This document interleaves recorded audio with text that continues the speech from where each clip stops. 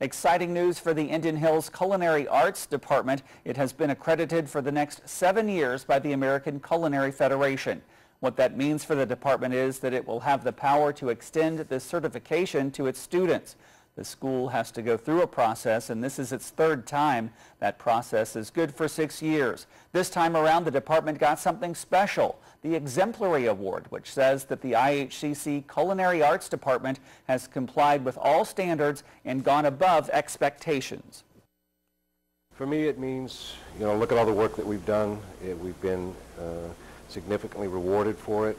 That, to me, the most important piece of it is that goes out to the population. It goes out to the potential student. It says to the parents, we know what we're doing.